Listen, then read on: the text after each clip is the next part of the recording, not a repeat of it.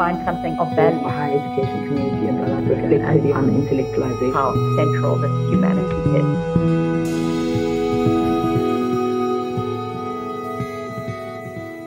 Welcome to The Academic Citizen. I'm your host, Nosipho Mezulu. I am Umfiso Ungonyama, Umabelemade. I am Udlagala. These are the people I walk into the room with. These are the names that help me locate myself in space and time. In this episode, we're thinking with the theme of ancestors, something that intrigues hobbyists and historians alike. Whether for legal or mystic reasons, we seem to be curious about those who came before us. We're curious about what makes us, us. Many of us have seen images of that viral mural from New Orleans-based artist Brandon Odums, which says, "I am my ancestors' wildest dreams," indexing that we may not only be the dreamers, but we, the living, may in fact be the dream. Now that's some inception. According to epigeneticists, we may not only inherit our ancestors' dreams, but we can also inherit our ancestors' traumas. Research conducted on non-human subjects in 2017 revealed that the environment we live in and the experiences of our ancestors can make genetic changes that can be passed down a whopping 14 generations. That's 16,384 people whose experiences eventually lead to you. We're still far from a full understanding of what this research means for human subjects, but it is worth considering that my 12th great-great-great-great-grandmother, living in the early 17th century, passed down more than her dreams, but also her traumas. Reading archival materials from the 17th century, I learned that she bequeathed me survival in a place that would begrudgingly accept me as its native daughter. That's 300 years is a very long time. I can't help but wonder what I do about my ancestors' nightmares. When I think of ancestors, I often don't think back to the 17th century. That's way far. But I do think about the black and white photograph of my grandfather on his horse, taken in the mid-20th century. This tangible artifact allows me to imagine what dreams he had for me and the dreams I have for him. I never got to meet my grandfather, but he's been photoshopped into contemporary photographs of my family gatherings. There, standing behind my aunts and uncles, I see my face in his stoic face. This shifting archive is a comforting resemblance, rendered uncanny and dreamlike in a new context. Perhaps the mustachioed painter Salvador Dali's surrealist painting is apt in helping me feel through what it's like to consider ancestors. In this dreamscape of melted clocks, Dali investigates temporality, and like most of us, we're notoriously bad at grasping the scope and the working of time. My ancestors, you see, are both here in the present, but also there in the past. The photo I have of my grandfather helps me scan the past in an attempt to identify its perceived similarity with the present, offering a life raft in the uncertainty of the present. Humans are deeply fond of creating causal links out of correlation, and I'm no different. This is why I think I like Dali's painting, because it breaks with linear time, and it seems to ask, do you know what time it is? Historical information companies like Ancestry.com have created a frenzy of DNA testing. As the largest for-profit genealogy company in the world, it has shot to fame from its obscure start in 1983 to becoming the go-to reference for biotech-based investigations through the use of DNA sequencing. With a simple self-swab at home, you can ship your DNA to their offices and they can tell you where your ancestors lived hundreds up to thousands of years ago. Now, as a South African, I am immediately suspicious and intrigued by a company that offers an ethnicity estimate. I'm also the same woman who is delighted to learn that there are people Bawangomezulu, Eswatini, in Malawi. Scanning through my clan names, I find relations across so-called ethnic groups. I do find it suspicious that we're re-territorializing belonging through DNA testing. For me, as someone who grew up in the shadow of an identity-assigning colonialism that was apartheid, with its penchant for dispossession under the guise of homelands, I find this whole DNA testing of ancestry a little bit creepy. Because despite the hegemonic attempts to fix identity in time and place, ancestry is far richer and far more complex story. The process of understanding our ancestry is at once about excavation and digging deep into the past, but it's also about the ways in which the past protrudes and bleeds into the present. You might have seen shows like the BBC's Who Do You Think You Are, which have inspired spin-offs in South Africa, the United States. When you watch these celebrities tracing their family trees with the help of historians and genealogy experts, this show promises to give viewers the tools to dig into their own pasts and uncover part of their ancestry and the role it plays in their lives today. Something a bit ghoulish, right, about ancestors that comes from our imaginaries and horror movies. And yet, for me, I don't have such a disposition. For me, ancestors do more than just skulk in the shadows of family archives. And for many of us, ancestors are seen as a vital aid in making sense of now, offering both wisdom and comfort. Whether you treat your ancestors as guides or simply a DNA pool, ancestors are as much about who we were as they are about who we imagine we might become. In our last episode, Professor Ikani explored blue that makes up 71% of our planet. Traversing surface and depths of the ocean is not unlike swimming through the surface and depth of our ancestry. From the salt in our oceans to the minerals that make up our bodies, we are inextricably linked to our ocean commons, which offer us an inheritance we steward for future generations. The technologies that we have for exploring the ocean may not mark progress for non-human species. In this episode, we think about some of the tools for understanding who our ancestors are, rather than hauntings or maybe even roots. What if ancestors were portals whose cartography is continuously made and remade? Come with me as we read the old and new writings on the wall with archaeologist Dr. Sven Ouzman and ask what water can't wash away as we peek into the archives tucked away in family ice cream tubs with free radical writer Youlendree Appasamy.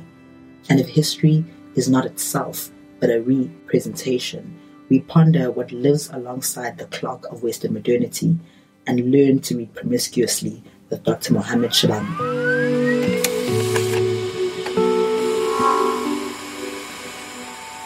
Dr. Sven Ouzman is an archaeologist, lecturer and activist at the University of Western Australia's School of Social Sciences. I sat down with Sven to talk about the forgotten worlds beneath and all around us. Before that, I'd just like to acknowledge the country I'm on. So, Nala Karach Wajuk, Mutkan Karak, Nija Butcher. I acknowledge the unceded Wajuk land from which I present, from Borloo, otherwise known as Perth, Western Australia, where I'm based as an archaeologist at the University of Western Australia's Department of Archaeology and Centre for Rock Art Studies.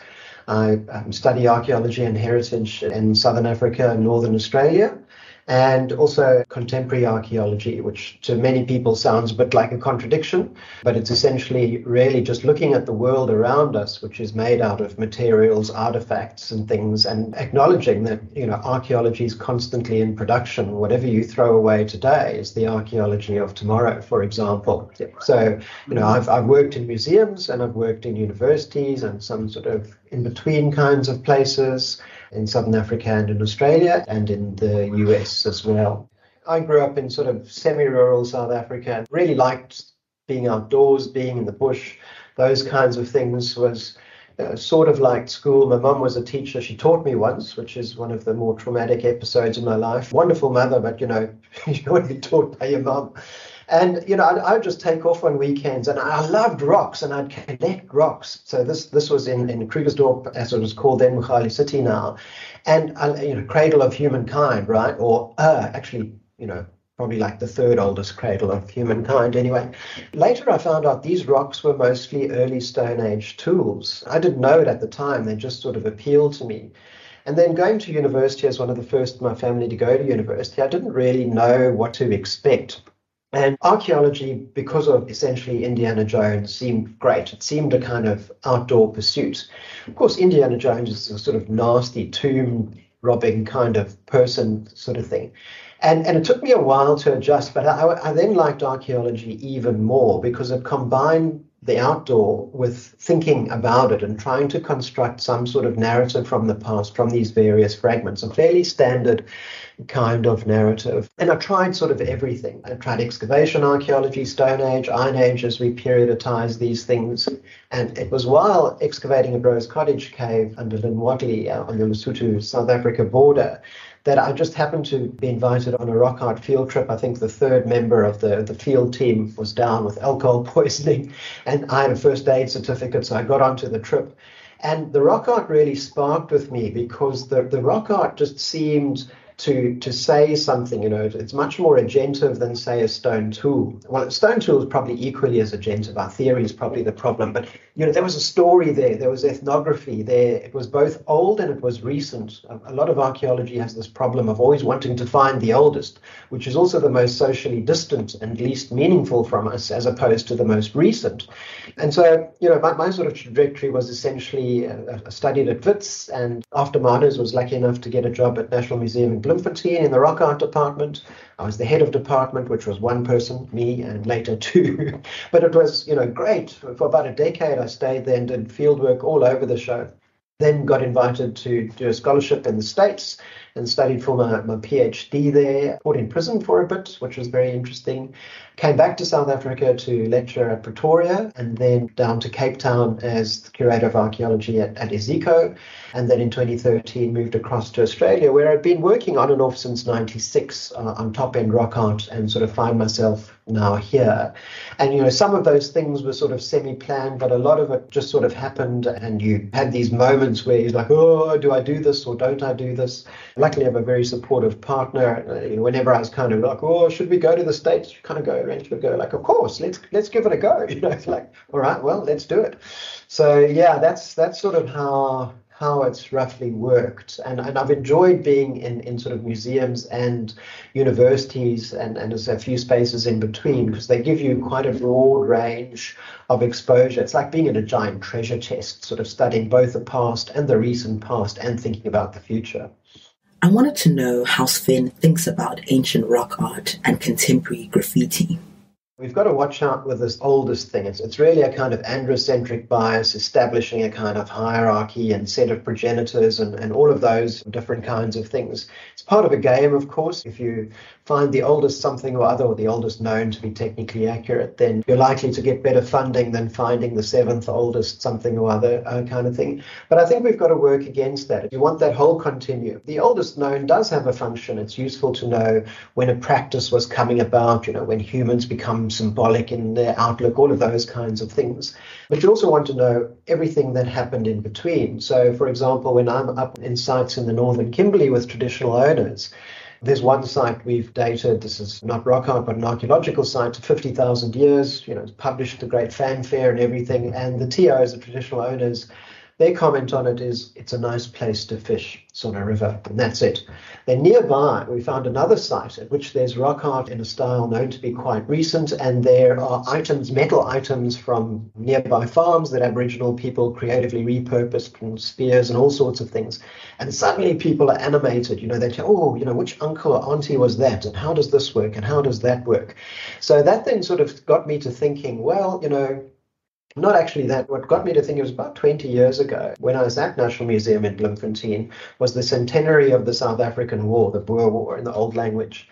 And I was asked to give a paper on it. And I kind of went, I've got this every year in school and I'm just trying to forget the whole damn thing. I don't want to give a paper on it. But then I realized in the central interior of Southern Africa, looking at the engravings, different traditions, but all sorts of different traditions we now know. But there were also markings made by the soldiers during the Boer War, British and Boer soldiers. And I sort of went, okay, let's have a look at those. Anyway, presented this paper, and at the end of it sort of commented to the audience, is this, white, in the language of the time, white rock art? And was struck by the reaction of the audience. Some thought it was a joke and kind of laughed. And the others thought it was offensive to sort of say that, the subtext kind of being, San and such like make rock art and we make art. So I got thinking about it, well, what actually is the distinction between rock art, between historical markings, between graffiti. As a kind of very long story, you end up finding out that rock art is both ancient and recent. I was with a community 2 weeks ago that make hand stencils and such like still today. So it's very old and recent, and graffiti, which everyone accepts to be recent, actually goes back quite some way in time. And one of the problems, though, is defining graffiti. Graffiti from the Latin, it just means a mark on a surface, usually an unauthorized mark. Susan Phillips writes very well on this. But you kind of think a little bit, and I've thought about it quite a lot, because there are a lot of things that really are historical inscriptions or markings. There are a lot of things that look like graffiti but are highly commercial and co-opted as a subculture. And to me, it's really graffiti has some sort of spirit of resistance about it. So it's so there can be some rock arts that are also graffiti. San, and I use that word without any pejorative connotation, San, Bushman rock art, that shows, European settlers, for example. To me, you could understand that as graffiti in its resistive kinds of elements, for example, even though it looks like rock art. So it could be both rock art and graffiti. But then I kind of think, and this might sound a little bit weird, but it's again invoking kind of actor network theory, post-humanism and those things. What about graffiti itself? What does it want of us? Does it have an agency and even a sentience, for example? So it's a transgressive artifact. To me, it kind of exists to make everyone unhappy at some level. And part of our problem is a lack of precision in defining what graffiti is. Some people will say, well, you get gang tags. So gang tags are generally all about, violence, drugs, all of those kinds of things. And then you get right through to kind of community sanctioned murals kind of thing. And it's all under this big term, graffiti. So it's a very imprecise term. So we need a lot more precision there. And that's where I think archaeology can be useful. It, in many ways, is a very colonial discipline. It's an open question as capable of decolonizing, but it's certainly, using Du Bois' notion of, using master's tools to dismantle master's house. We're very good at typologies, at classifying, at describing, all of those things. And when you apply it to graffiti, which at first blush is this anarchic kind of artifact that's all over the show, suddenly you see, no, it's actually very ordered. There are definite types of graffiti. You can date them. You can do interviews. There are obviously ethical issues, but you can do interviews with the people who've made it, the writers who've made it. And suddenly you realize, well, it's an artifact, just like rock art, just like a hand axe, any of these things. And it's amenable, at least in some ways, to study by archaeology. And there's now been a fair bit of scholarship of graffiti in archaeology. And, we like the materiality of things. Graffiti and rock art are not necessarily the same, and I don't want to get too many definitions, but they're both exercises in making place through marking. So you place marking and you place making. It's sometimes contested, it's sometimes more sort of consensual, if you like, but these are part of that world around us, and they're really interesting artifacts that we have and which are not going to go away, and which tell us a lot about the past, but particularly about the present and what we value in terms of what kinds of images and marks we value in which kinds of places. Yeah, so that's where I think the so what sort of factor is in there. How do you know, right, that something is, constitutive of rock art as opposed to early graffiti? Is there a way you can tell? It's a difficult one. Like that example, when you find some rock art and it's showing settlers in a battle or something, you might argue, and people will disagree with what I'm saying, that graffiti is just about resistance, for example. And I think that's the productivity of graffiti as an artifact. It gets people chattering and that kind of thing. But say now you go back, 20,000 years. We've recently dated a macropod painting, a 2-meter high kangaroo at 17,000 years in Northern Australia. It looks like a kangaroo, but as we know from ethnographically informed rock art, what something looks like and what its inside story are can be very, very different things. And it's quite frightening for then archaeologists to admit, very often we simply won't know. We need these words, rock art, stone tool, graffiti, etc., to categorize things. But even calling something a stone tool can be misleading because it stresses the economic. But people might have traveled considerable distance to get that raw material from a special place, for example. There might be ritualized ways of working that stone tool. We know there are, where people see a stone tool as having a life cycle. You have the lump of rock, you bring it into being like a birth, you work it as you develop it, you haft it onto a piece of wood to make a spear or an arrow, for example. So there's a marriage of materials. It then dies. These are ways that communities living today and in the recent past inform. That's how they think about these different kinds of things. So a lot of the time we just don't know, and we don't deal with sort of uncertainty and absence very well. We don't tend to deal with it very well. But I have often wondered, with especially the love of Banksy that we've all kind of gone through in the early 2010s, 2000s, and Banksy's response to being placed in museums. And, whether it was Banksy or not, we don't know. But I do think there's something quite interesting about like how we were thinking about archiving our materials. And especially now in South Africa, there's a lot of conversation about thinking around personal archives, because historically what has been codified and put in museums has often been the hegemonic narrative. And I'm just curious also just about like the relationship then between museum archiving of what might be seen as transgressive or resistance art, which is precisely trying not to be institutionalized, but is speaking to the institution, how you think about it in your work in this larger conversation around rethinking the archive as beyond kind of what the state or the hegemonic narrative would like us to imagine as the legitimate archive. How do you see then graffiti in that kind of conversation? Yeah, so that's a big one. And so maybe some sort of overall framing for it, and having worked in museums for about half of my career, is that, I don't think the museum community, and I include myself there, so it's self-criticism, but thinks seriously enough about the promises around archiving, curating, and so forth. So generally when you get to, a standard museum, a national, whatever kind of museum or repository, they'll have a policy on collecting and such like. Or if you look at the legislation of the country around heritage and depositing material in the museum, it generally it transforms. It becomes state property, usually. So it's quite a big thing, that the state now owns that, because this includes, for example, human remains. Human remains transforms from a person into an object. So that's why the whole repatriation movement is to try and rehumanize those people and restore their dignity. The second thing that happens is around time, is that generally through legislation and policies, state archives promise to keep something that comes into their collection in perpetuity. So they're saying forever. I don't know when forever ends, but it's a hell of a long time from now, and there might not even be humans around. In fact, almost certainly there will not be humans around if evolution is a valid process. So we haven't really thought about that time aspect, because people are continually, as we grow to now almost 8 billion people, we create more and more and more stuff. Contemporary archives, people are looking at COVID archives, for example.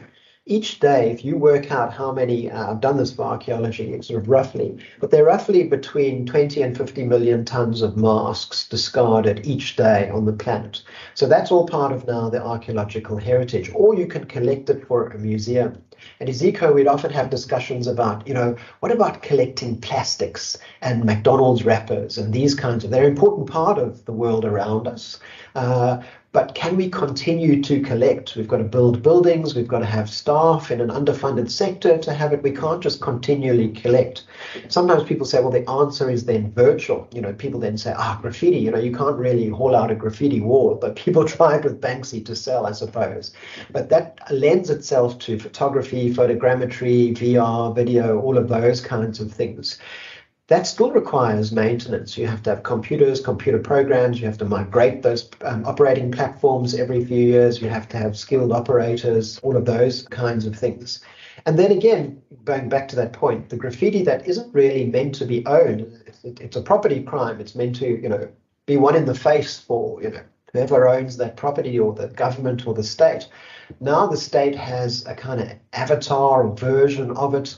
They'll display it in a very controlled space with text, either audio, visual, both. It sort of tells you what that's meant to mean and why it's good or why it's bad, which might be entirely contrary to the graffiti writer's intentions, for example. But looked at through the eyes of the graffiti itself, you might then say, well, the graffiti will probably be quite happy because it doesn't like anyone to be happy with it.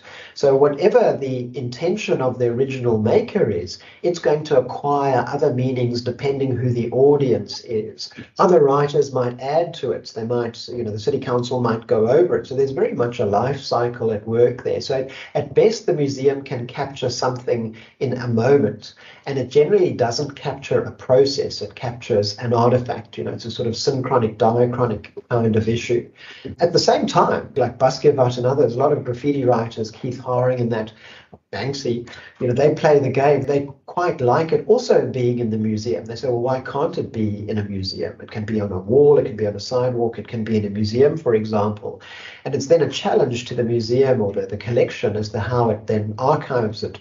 Getting to the part of the question about personal collections, people say, well, they can't last forever. Well, actually, the state ones can't either. Ask any, collections manager about how much material gets destroyed each year just through wear and tear, not through lack of care, but just through wear and tear. So personal archives much likely resonate with a family, with a community, with a set of individuals, and they may or may not last for a long time.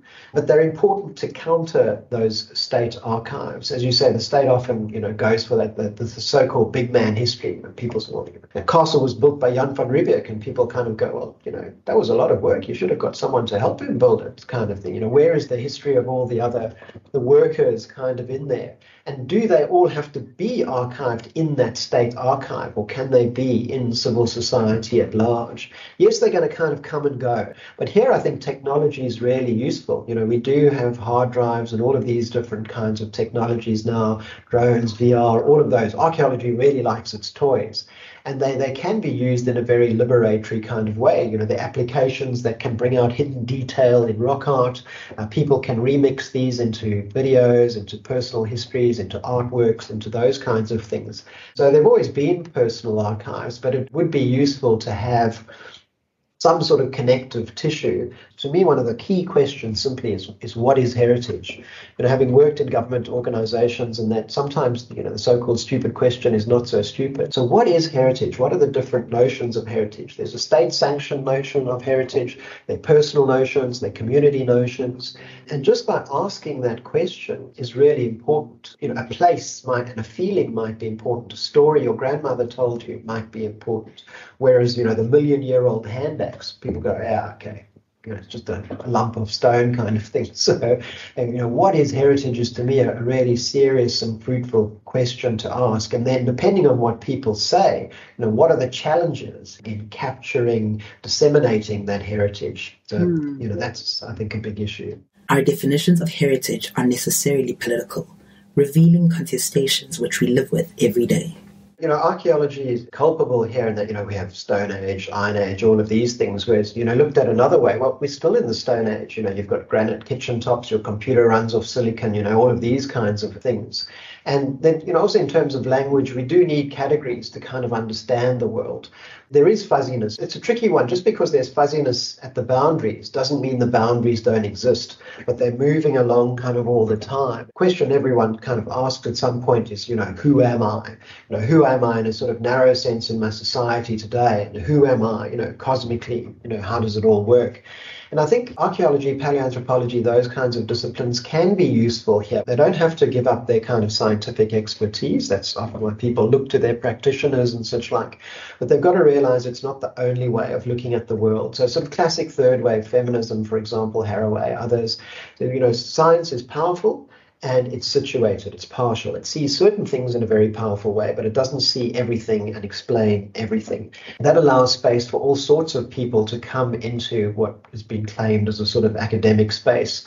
Not necessarily everyone is as equal. There'll be times, contextually, where someone's contribution carries more weight rather than another person's. But as a process, it can't continue without all of those people in it. Archaeologically, we struggle with, so looking at human identity and ancestry through time, and what are the correlates in terms of material culture, artifacts, and those kinds of things. You're going to go, well, it's tricky now, it was tricky then. I mean, this struck me very forcefully when I was teaching a course on ancient African history in San Quentin prison in the US. So this was part of Associate of Arts degree program. So it was set up to prevent prisoners going back to prison because it cost the state a lot of money. They weren't doing it out of the goodness of their heart. It was an economic decision. But then various governments sort of watered down the program, and San Quentin was one of the few places that ran on a volunteer basis. And I was over there studying at the time, and the Center for African Studies at Berkeley said, "Can you give a course on ancient African history?" And I said, "Yeah, sure." I didn't really think. I thought, "Oh, okay, sounds good." And I put together paleoanthropology, history, archaeology, sociology, those sorts of things. And of course, it was a very well subscribed class, had about 40 people, which is large for these classes, most of whom were African American, Hispanic, and there were a couple of white guys kind of thing. And so the first class, as you can imagine, people are very polite, but they do say, who is this white guy teaching us about African history? And I had sort of anticipated this, and I said, well, who here was born in Africa? And predictably, no one was. And I said, well, I was born in Africa, and until then, I'd never actually lived outside of Africa. It wasn't as a kind of like, I've got greater rights or you've got greater rights. It was just kind of people to think of these sort of nested identities type of thing. And what you draw on, is it a politics of land, where you live or you come from or you're born? Is it a politics of blood? My blood is my passport, as a lot of Aboriginal people might say in Australia when going to places they weren't previously allowed to. And a lot of people kind of thought about, yeah, okay, interesting. And then towards the end of the 12-week course, the sort of lone, quiet white guy, quite a conservative guy, conservative is probably slightly to the right of Attila the Hun, but a nice enough guy. And he was from Wisconsin, and he said, I've always been very proud of my American identity and my German ancestry. He says, but now I'm realizing there's this African component somewhere. He was still putting it together somewhere kind of back there. And then the course went on, and then it kind of went, well, you're all just a product of all the mixing that went on that led to you, some of which we know and some of which we don't know. But there is potentially a problem around DNA testing, these DNA kits and all of those kinds of things that go around and prove your ancestry. So, all they can do is chart certain markers of certain places where your ancestors would be. I once had an Indigenous scholar from Aotearoa from New Zealand, a Maori person, say, I've done the ancestry test and it's got the marker that proves my Maoriness. You said, look, that's great, but what happens if it didn't have that marker? Would that disprove an identity? Whereas you identify, it's only, part of your identification might be biological and part of it is cultural. And those are kind of active decisions that are made at various scales, of the individual, of a family, reinventing itself, these kinds of things. So-called Khoi and San are well versed in this, words like coloured, it's all in there. And we have to all be hybrid and creolized, otherwise we'd all have, died of all sorts of congenital type diseases and things. It's interesting, again, to think in the future, what will everyone look like? What will everyone identify as? What will their biology say they are? So again, there's all of that process that's already there, literally within your body and in your social world that's around you. Another comment is, often the creolization is seen as a biological process. You get people from different groups, however defined, intermarrying, having children, all of those kinds of things. But I often think of, knowledge that it's very likely that sand in southern Africa, the first black farmers moving in from sort of Central Africa, archaeology says, right, we can prove the farmers were there because we've got this pottery at this date, 2,500 generally is given as one of the older dates. But people would have heard things through their various chains of communication, of networks and that a long time before. And it's really, I suppose, the thing about so-called creolization or whatever cognate word you use is you probably don't think about who you are and who your family is and that all that much until you come into contact with another group kind of thing. And then, you've got to kind of say, okay, so who are they? In order to understand who they are, I need to kind of solidify, I need to explain who I am and who I'm not kind of thing. And, people do that from time to time, all the time. This is what an informed and skillful citizenry does. And I think in Southern Africa, probably more informed and skillful than in a lot of other places in the world. And other places of the world, the so-called marginal people are actually more skilled in this. And this is, I think, the future, the way the world is going. Increasingly urban, increasingly sort of fluid, is the old sort of norms and things and museums and dominant groups, are going to fade away. And I think we're going to see quite a sea change in who's coming. But what exactly the shape of that new who is. It's hard to predict. And that's exactly the point. It's good, because if it was easy to predict, governments would probably act against it, kind of thing.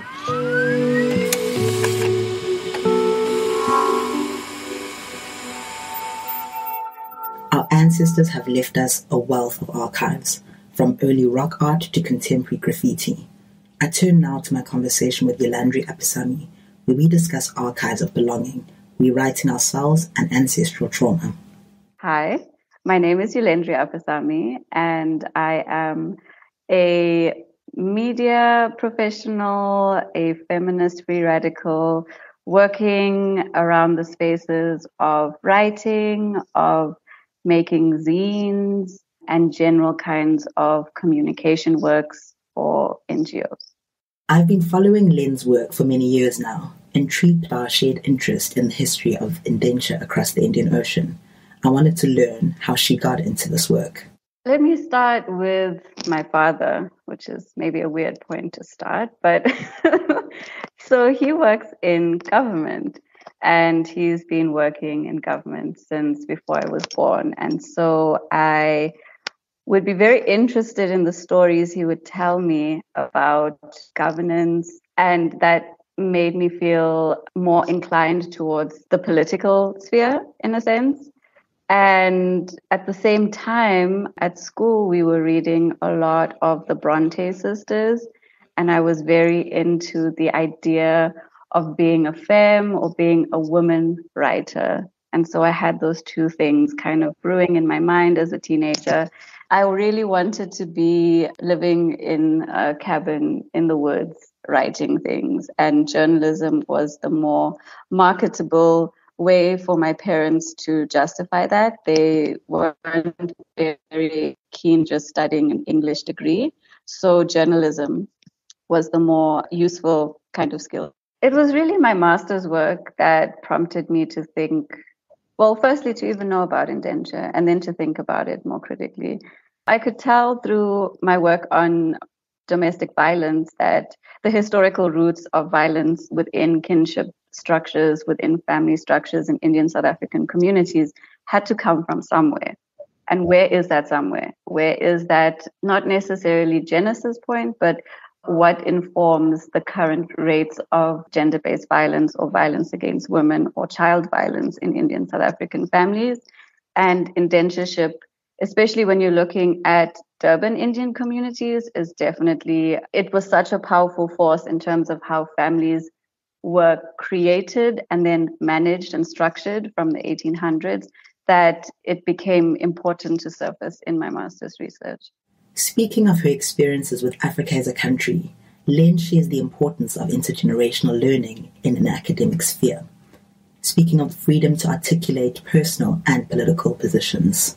At the end of the process, I became not only a more confident writer, but just a more confident person in trying to explain my ideas to other people, and also not be afraid of talking about indentureship or Indian South African identity from a place of shame or from a place of I'm a spokesperson for my entire lineage. As Black and Brown scholars, we are often asked to mine our histories, both sacred and private, in the service of academic exploration. Having access to knowledges which have historically been left out of the canonical texts and theories begs the question of how we navigate our heritage in the academy.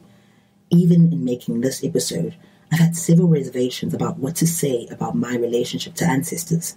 I wanted to know about this affective burden of navigating this tension in Len's work. I felt that most keenly when I was writing my MA, because there's certain kind of forms that your work needs to take. And it, at least in the politics department, needed to have this cool, neutral voice that we are taught in the academy to have about these things. And I wanted a hot, passionate voice. So it was a difficult conversation with myself about how much do you reveal and how much do you conceal. And concealing things is a strategy, and silence about something is a strategy. And it doesn't mean that you don't know things, or it doesn't mean that you have not done your due diligence with your academic work, but it just means that there are certain things that are sacred. So, for example, my field site was a temple, and there's certain considerations around a temple, such as taking pictures or even speaking to certain people, there was a form of addressing certain people that I needed to take. And I took that on because I didn't want to come into the space and just trample over people's lives and things that they held sacred. So it was a touch and go kind of thing, really. And it happened on an ad hoc basis of, oh, this doesn't feel right. Like, I'm not comfortable with this.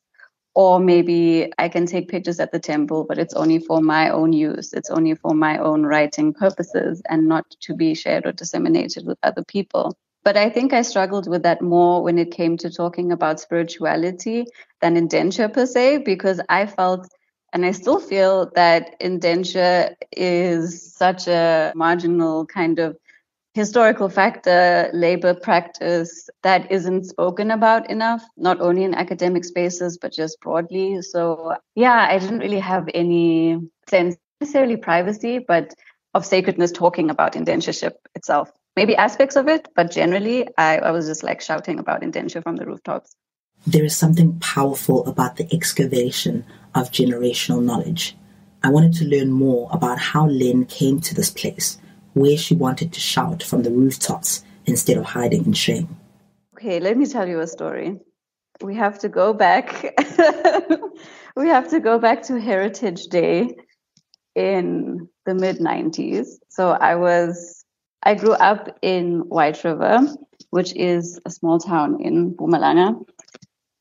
And it's primarily like a farming town. So there are a lot of white Afrikaans people, a few white English people, and majority Black people. So we Heritage Day at school, and I didn't want to wear Punjabi.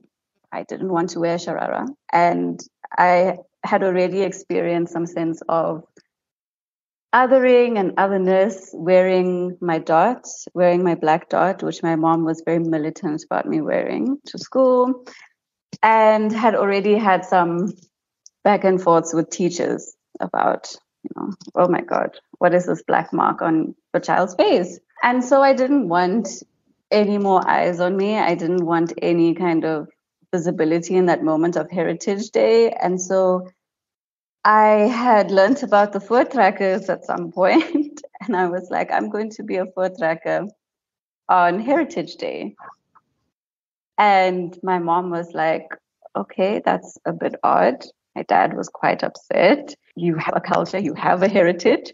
But I was like, Dad, you don't get it. I just want to fit in with everybody else. And so I wore one of my auntie's old dresses that was very frilly. Don't know why I thought that registered as voortrekker, but that was the dress I wore.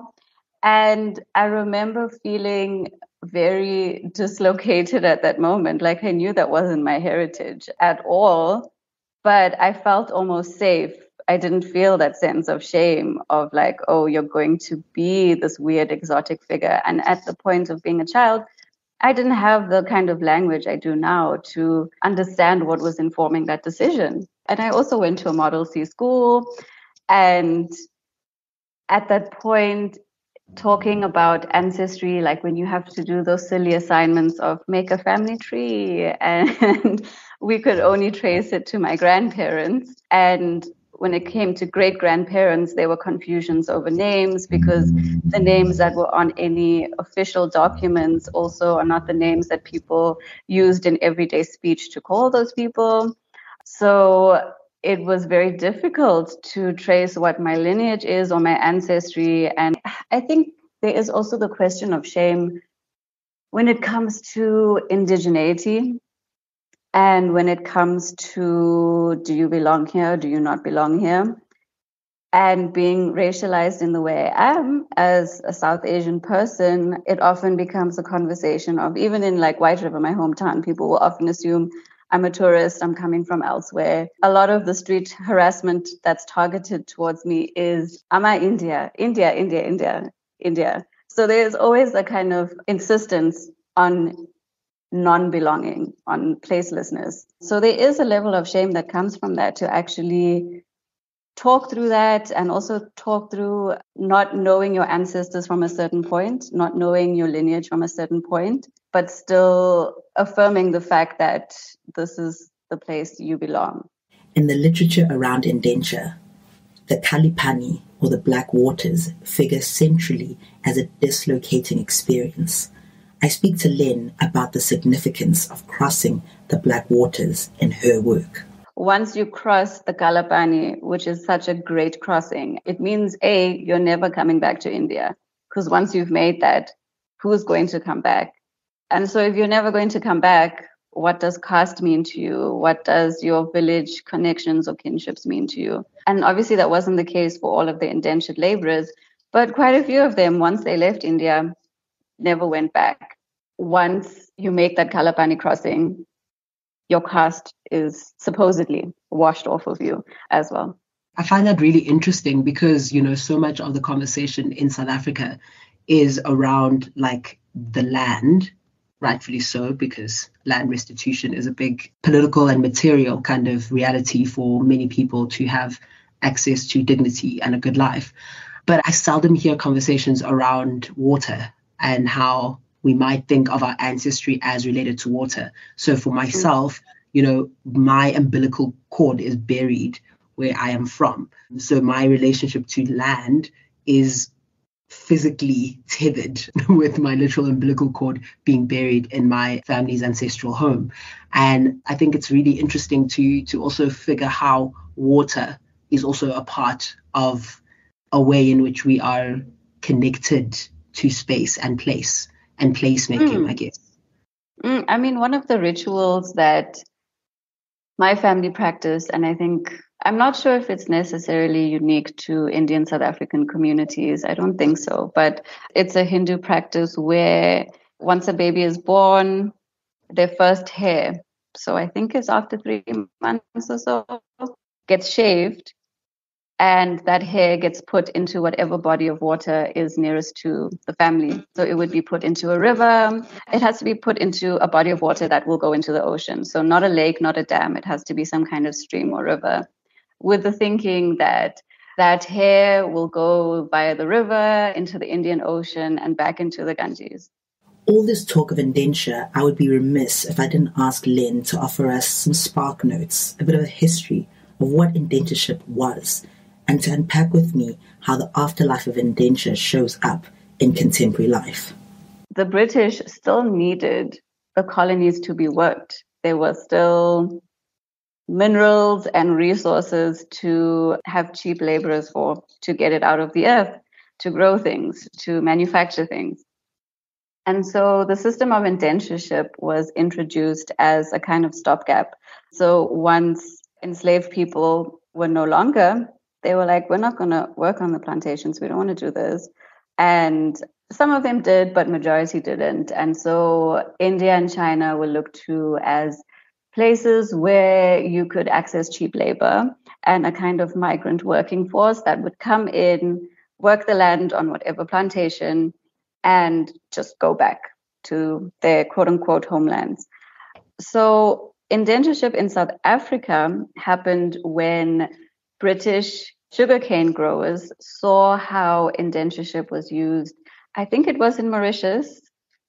And they got the idea that, Port Natal would be a great place to grow sugarcane, but we do need a larger labor force because the native population, the Zulu people, were not about to be working on the plantations. They had their own systems of kinship. They had their own kind of interior politics and homes, and according to the British cane growers, were not reliable on the fields. So they brought in indentured laborers from South Asia. The first ships arrived in Port Natal in 1860, and the last ships, I think, arrived in 1911. So during that period, there were a variety of waves of indentureship. So the first group of people, they were mainly those who were general laborers in the sugarcane plantations. And as the waves of migration continued, there were more and more traders, known as passenger Indians, who boarded ships to come to Port Natal. The one that kind of immediately springs to mind, or maybe is the most urgent to look at, is how identity was formed around alienness, around shame, and also how that has led to severe anti-Blackness in Indian South African communities, and how that has kind of fomented in very perverse ways around being and belonging in Africa. And then the other big one is how that's manifested in gender making, because as the racial group of coolies, as Indian South Africans were known as, was made, as was gender. So there was a huge kind of a gender imbalance in the first waves of ships coming to Port Natal. And so due to that, there were levels of violence against women happening. You could see that in indentured communities in the Caribbean, in Fiji as well. So I think that's one of the kind of afterlives that we really need to take seriously, is just how gender and race were co-constituted. The study of indentureship is also the study of porousness, and it's the study of how can we think about fluidity and identity without thinking about borders, or with understanding that migrancy is also like an ongoing process. The porousness or fluidity of identification often rubs against the wall of rigidity of structural impositions of identification. I asked Len why her work foregrounds informal archives. Non-formal archives, like let's say if we take a university archive as a formal archive, right? Those things have been existing for years and years and years and years, in ice cream tubs, in Danish cookie tins. And for me, it's been easier to access those archival spaces. It's been easier to look at a copy of Indian Delights and think about the women's cultural group, to think about Zuleika Mayat's work through that, as opposed to going to the National Library and thinking about that moment in KZN's history through those archives. So I feel like alternative archives are softer and they're more tangible. They're almost less precious in a way, but more precious, because people will tell you, in granular detail about things that you do not have access to when you're working in more formalized archives.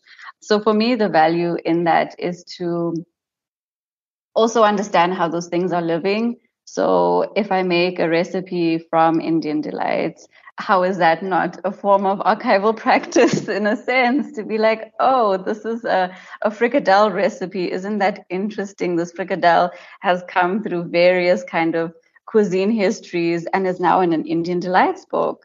And I'm making it, eating it, it's delicious, but I'm also thinking about the kind of back end of that historically or socially that like led to this recipe being made and being codified in that way as well. But yeah, I don't know. I think I gravitate towards those so-called, alternative archives just because they are softer, easier places to explore. And I find them a lot more interesting than going through court colonial documents from, 1860 onwards. And there's more heart in those things, and almost a more humanizing approach to whatever images or documents have been kept, as opposed to when I'm reading those documents like a court document and feeling quite disempowered through the process of archival research.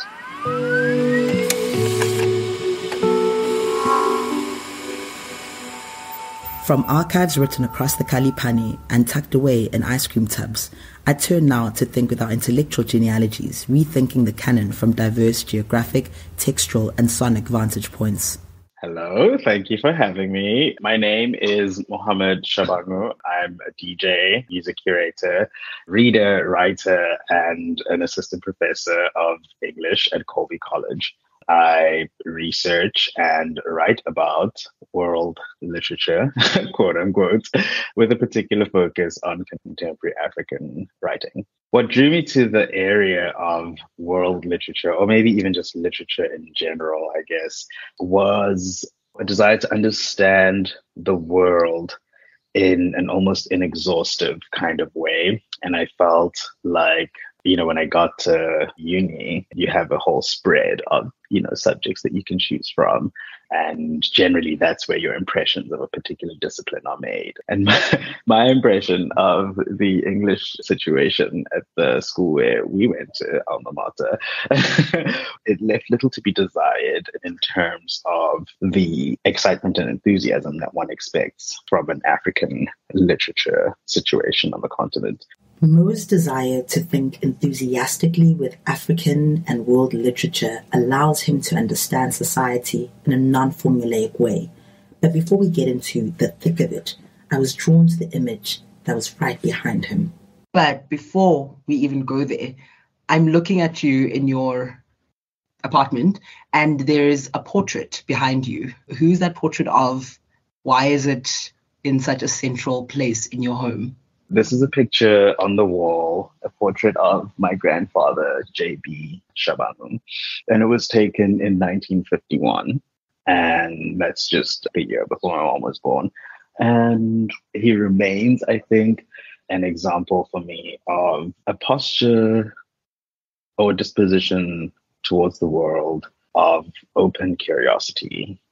He was a very curious person, a very intellectual person, a very smart person, and a very, by all sort of capitalist accumulationist standards, successful man. I really like the idea of, seeing him in his younger years, which I hadn't seen before. I have a lot of ancestral kind of energy in here in my space. And I think that's part of, a reminder of, that I come from somewhere, not just come from somewhere, but also that there are people that I can see and point to that I know in some way are responsible for the field of vision that I scour in my work. I wonder what that kind of impulse about fetching ourselves and placing ourselves in these faraway locales, what that is. It's possibly to do maybe with a sense of quote unquote belonging, and not, I don't mean like into the space or like to the geographical or physical space, but maybe because this is an impulse I didn't have when I was in South Africa, right? And I don't think it would have felt as urgent. It certainly would have felt important, but it wouldn't have felt like, I must do this, because I have living examples of that in one way or another. And I think it's the idea of being removed from that and then still being expected to tap into the resources that wellspring offers. But of course, you're unable to, because everything around you is Americana, right? And white as fuck. So I know we're talking about, intellectual ancestors and so on, but I don't think that I would be doing what I'm doing right now if it wasn't for my grandparents, in particular my grandfather, who himself was entrepreneurial and enterprising and so forth, but understood, I think he could see something in me that I didn't necessarily, see myself. So he'd have me write towards his moribund years. He would dictate things like a business plan to me that I would have to write out. And I mean, I'm like 13, 14, and, I'd have to write that out, read it back to him and so on. And it was like real stuff, right? Like not just sort of play kind of thing. It was like real, like he'd have me like write out negotiation letters about, the land that he was selling and so on. And I think there's something about like the sort of practice, like a weird sort of brief protegeing period, I think that had me comfortable with writing and imagining as well. Because I think there was something about, we often don't respect the imaginative leaps that entrepreneurs and business people have to take in order to bring something to fruition, something that exists first in the mind or as an idea and so on. And so I think like thinking with him, imagining with him, problem solving alongside him is possibly one of the early stages of something clicking, right, in relation to my assessment of the world and my assessment of myself in the world and what I can do and so on. A conversation I had earlier this week, also for this episode on ancestors, Lynn and I were talking about the kind of double bind of understanding that our ancestry, our family history is this resource, in your words, that is integral to shaping how we view the world, how we move in the world, what we see as possible. And also recognizing how that can very easily be co-opted into a self-exoticization because of the African only thinks from this embodied place. Right. So it's definitely something that's been on my mind as like I'm thinking about this episode, is just like how I want to be careful to not slip into the latter of asking you to self-exoticize, but also recognizing that like all intellectual traditions come from somewhere. It's just that other people's intellectual traditions are taken as normative, and like, of course, Russian scholars are going to write about the imaginary of Russia, and same with Welsh writers. And yet when an African writer does the similar thing, something else happens. And I'm curious, because of your interest in kind of world literatures, and specifically that paper you wrote in 2018, Refusing Interpolation. I'm curious how you kind of square these two desires of both grounding and also recognizing that often when brown and black folk are doing that grounding work, situating themselves, positioning themselves, it turns into a box that won't allow us to think other things. It is a double bind, and we are susceptible to self-exoticization. But then the question is, exoticization to whom, right? Like, exoticization is always externalized. There's got to be an other to the exotic subject, let's say. And then the question is, for whom, right? Like, why is that presumed to be, a gesture of exoticization only in the presence of this other, right? And this normative other that you're talking about. So I think, yeah, you're right. There's definitely a slippery slope, I think, in uncritically pursuing that line of thought. But I also think that an ungrounded, and whatever the grounds of the grounding, an ungrounded spirit is as detrimental as a fully fixed and grounded epistemology or, spiritual impulse. And so I think there's a straddling, and that's one that, we have been doing as Black people, as Africans, for centuries, right? To me, it almost harkens back to this sort of tradition modernity dialectic, which, is a Eurocentric discursive practice as a way of proceeding with an understanding of oneself. I prefer to think of this not as a grounding that assumes authenticity and a kind of fixity. Yeah, fixity and return even, right, to that fixity. But yeah, I think I'm in that paper that you mentioned, Refusing Interpolation, I was thinking about precisely this question, right? That you could say the same thing that a Euro-American writer, says or writes about, and yet your work will always be brought back to, or your artistic expression is always, reduced to the clash between your social concerns and your artistic, as if there is even that kind of split. But what I was trying to do with that paper was to speak to an impossible position, which is to say a position that cannot be resolved, but can only ever really be negotiated. And this, of course, can be extrapolated to various other domains, not just literature, world literature, but any other kind of interface in which the world literary arena, adjudicates the extent of your artistic achievements and so on, or, political contributions or what have you. But in any situation where there is that externalized thing that I was talking about at the beginning, right? Like the idea that to exoticize assumes a certain externality or a certain exteriority. And then the question again is to whom and what kind of, institutional mechanisms of power are in place to determine literary and artistic success. So it's not so much something that I think people can break out of or resolve. And that is the nature of a double bind. It is the thing that calls to our attention precisely because it is impossible, right? And it is that impossibility that calls for, a constant negotiation. in a way where I don't want to say stuck, but we can't undo the instantiation of world literature, right? But we can bypass it in certain ways. And I think one of the ways is by demurring when it comes to playing the tradition modernity kind of dialectic in the way that presumes a fixity on the one hand and an ongoing kind of march towards whatever progress. And I was thinking, particularly as I was preparing for our conversation interview today, I was reading the essay written by Professor Olufemi Taiwo. I don't know if you're familiar with their work. Yeah. I was reading the essay for the first time, this essay, which is titled Being in the Room Privilege, Elite Capture and Epistemic Deference.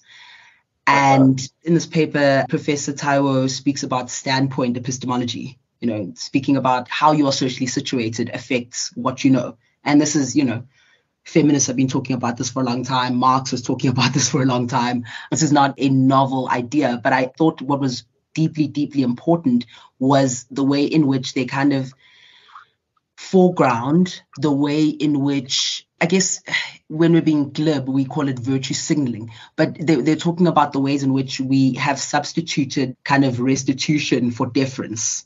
So we're going to say things like land acknowledgements. We're going to say things like Black Lives Matter. We're going to say things like put more African scholars in the curriculum as a gesture towards deference. And I think what they do really incredibly in this essay is kind of demonstrate why deference is not necessarily an appropriate response to a call for restitution. And I'm curious in your own work, especially because, it just spoke so perfectly to your article on refusing interpolation. I'm curious to hear how you reflect on the significance of standpoint and how you reflect on what positionality does and what it doesn't do in the kind of real world situations where there are calls for restitution and needs for restitution. So my interest in that question, and I read it less as a solve the world question than as a perennial philosophical problem, right? And I think this is something that we've heard before, the idea that, there are material concerns. And so, how are we, balancing the need to attend to those versus the abstraction that we get taken up in philosophizing and so on. That's an old kind of question. The reason I bring that up is because what you're saying amounts to the thesis 11 of Marx's thesis, which is that the philosophers have merely interpreted the world. The point, however, is to change it, right? And the idea is that we're preoccupying ourselves with an interpretation of the world, whereas the point is to change it. And then at the same time, you're having to balance the idea that there is something quite practical, there is something quite material in thinking and in thought, right? I don't know that it's the presumption or the premise of the distinction between, thought and action is as unquestioning as it often presumes to be, right? Like when these questions are put to us, because I consider what we are doing to be a practice, right? Someone like Fred Moten might call this a practice of Black study, right? Which in itself has resonance and vibrations and affective consequences, right? So I think there's that tension between thought that is expected to lead to action, and then also action that cannot actually go anywhere without thought, because after action comes thought anyway, right? 1994 was a moment of action, right? Or the post-apartheid, however you want to, you might assess the efficacy of that action in whatever way you wish, right? But there is a rupture, a moment, and you can talk about this in revolutionary terms where there have been less smooth transitions. But that is a moment of action. And then what comes after action, right? Thought is what we're back to that, right? The point, I guess, of what I'm trying to say is that whatever fruits are born from any action that is taken will need to be sustained by thought, will need to be sustained by a cultivated sense of thinking is important and is as important I think, as the material concerns, because thinking actually turns out is material. In Mo's work and practice, they invite us to consider that the ground upon which we make claims about our standing or positionality is in and of itself continuously shifting, inviting us to pay attention to how we read with new points of emphasis as the ground shifts. There is something between the past that gives you your identity and the future that calls for your identity. There's something on that temporal spectrum that is the present that I think requires a balance both of that historical knowledge of yourself as well as knowledge of yourself in time. But one of the things that I say to my students is I want them to think of identification as Americans would say routes as opposed to routes, right? So as a pathway, a ground that is shifting as opposed to a rootedness that is unmoving, which is, now that we've got Anand Singh's amazing work on mushrooms, might actually force me to reconsider my beautifully crafted metaphor around the problem with the root. Mahita was kind of reflecting on the color blue, reflecting a lot on water. And I guess to stick with these very unwieldy metaphors, there is something for me that is important about being an academic citizen, about someone just interested in thinking in the world, is that these things are supposed to offer us rafts. They're supposed to offer us something that we can hold on to while we swim in these waters that, yes, we might name as the modern tradition dialectic. We might name as, an urgent call for decolonization. We might name them in all kinds of different phrases, depending on the action we want to take. But for me, the value of universities and the value of just us thinking in community, which happens also outside of the university, obviously, is what are these rafts that we're holding on to? And particularly, I'm interested in how do you build your rafts? What intellectual genealogies do you cobble together to kind of create a raft for yourself to swim through these waters? They could both be, people you found in the academy or elsewhere, but I'm just curious to know who is in your intellectual genealogy that helps you build these rafts so that you don't drown.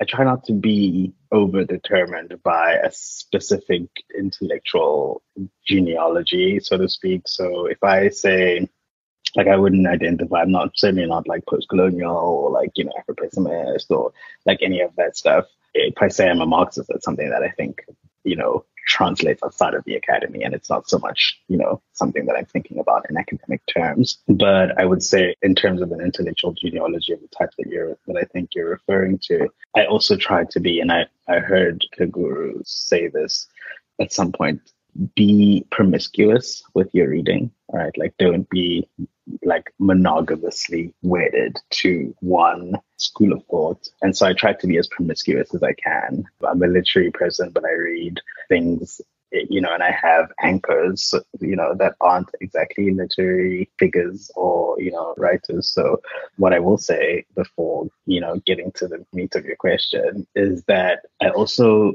really appreciate writers who are fluid. I appreciate thinkers that, can change their minds. And of course, that also comes with time and how long one lives and so on, right? I imagine there are a couple of things that Fanon may have, adjusted had he not died at age 27, right?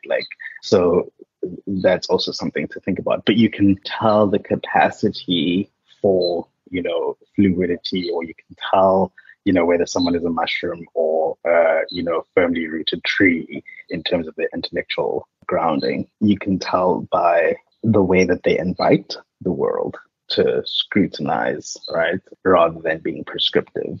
I don't like prescriptive thinking. Of course, there are moments that call for that. So there are moments that call for that kind of prescriptive writing. And then there are moments which are the moments that I like to linger in, where I'm invited to imagine something irreducible or incalculable.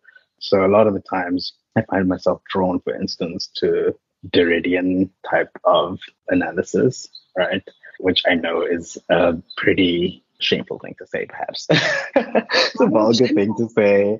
It's a vulgar thing to say sometimes, because then again, it's the material versus immaterial debate, right? It's like, oh, you want to wax lyrical about XYZ when there's, this and that. But I really appreciate Derrida's concern, for instance, with the idea of a haunting or the spectre that he writes about in Spectres of Marx. It's a very different approach, I think, to contemporary socio-political economics that I've encountered in other philosophers.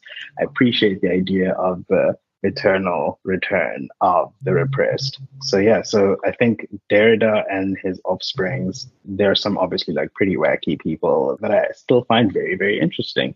And I think what I mean by the voice of, and it's never the voice of, obviously, but I think someone that echoes a certain pulse, that's detectable, that they firstly can observe and detect a pulse, right, that we can't ourselves.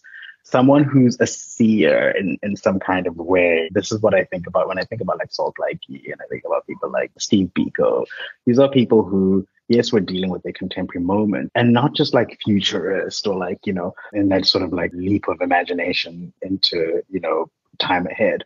But I'm thinking more like somebody that can accurately reflect us to ourselves, but also, and now this is not a somebody, but I'm talking about a body of work. It could be a body of, thoughts. It could be, I don't have that I could say, continentally. Honestly, not to blow smoke around you. I was going to say something crude, not to gas you up, but I definitely feel that like reading your work, reading our dear friend Youlendree's work, I often feel that the way in which you are able to both be attentive to the present moment that you're at, where you got, how you got there, and also perhaps show what directions we might be going in. I see that often in the way that a lot of my friends are working, particularly because I love the fact that you merge both a serious commitment and rigorous commitment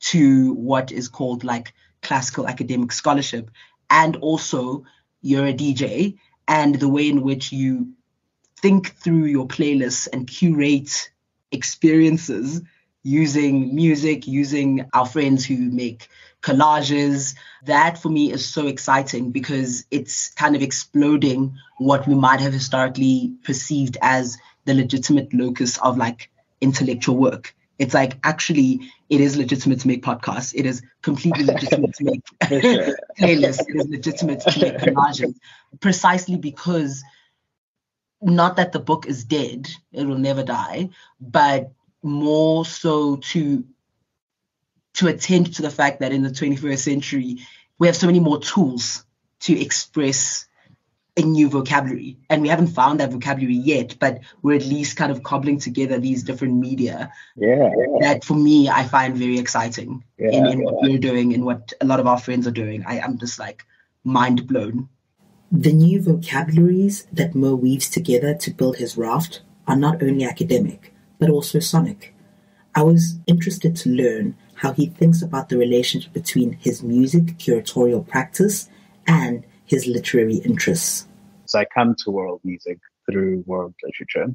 I was thinking about the ways in which music articulates a lot of the political life world of the books that I was reading. So I'm reading something by an Ethiopian writer, Dina Mengistu, for instance, and thinking about some Ethiopian musicians operating or active around the time that he's writing about, and Ethiopian musicians who like fled, the Red Terror or whatever, end up in DC only to be discovered, much later, like rediscovered, or maybe not discovered, but you know what I mean, like take off in 2021 or whatever. So this is interesting to me, like those, networks that flow, that algorithm of life is very interesting one to me. And so I want to, use music with its atemporal kind of force as a way to help me read some of the literature that I'm thinking about. So my book will involve an analysis of both African and African music interspersed.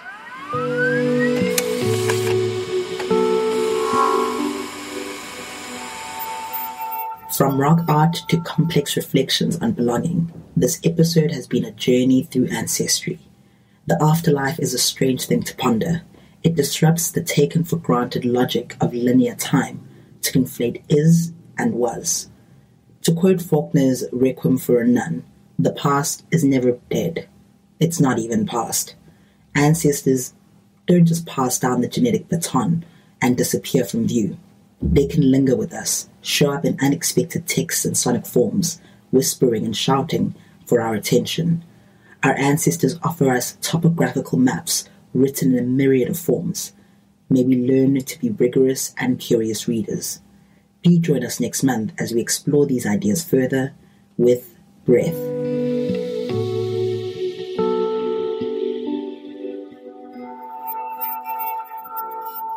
It's now time to read the room. Chatsworth is a collection of short stories from Pravas Pillay, and as the name states, it's different short stories that are all located in Chatsworth or surrounds in KZN, and that is a Indian township / suburb area. A lot of working class, poor Indian and Black people live in the area. And the reason why I love this book is because it's a work of fiction. However, the way in which Pravasan creates his characters are so just tender. They're so careful and caring.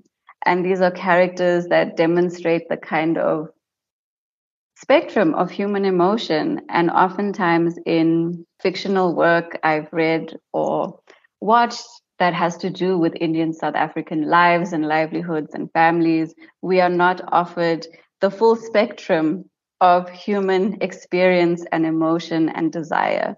So in these stories, he delves into it in a variety of different ways. There's a story about a ghost. There's a story about a Indian woman with albinism in apartheid South Africa. There's also a wonderful story about teenage desire and Indian girlhood and longing. I strongly suggest this book.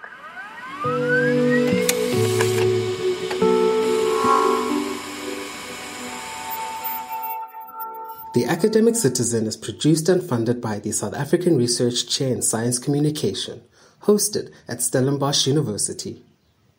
The aims of our podcast are to create a space for wide and deep discussion about key issues animating higher education in South Africa, Africa, the Global South, and beyond. Create a space for interdisciplinary exchange for academic researchers and educators. Help researchers, educators, and scientists to tell their stories and listen to and learn from each other's insights and experiences. And create a space for science in all forms to be communicated in order to serve social justice broadly conceived. We welcome your feedback, opinions, and suggestions for future guests and show themes. Email us at theacademiccitizen@gmail.com or visit our website www.the-academic-citizen.org. This episode was hosted and written by Nosipho Mgomezulu, sound edited by Victoria Dalaharp, scripting and production assistance by Tyron Mackay and Fumani Mabukhwani who provides communication support. We thank Youlendree Appasamy, Muhammad Shabangu, and Sven Ouzman for contributing to this episode.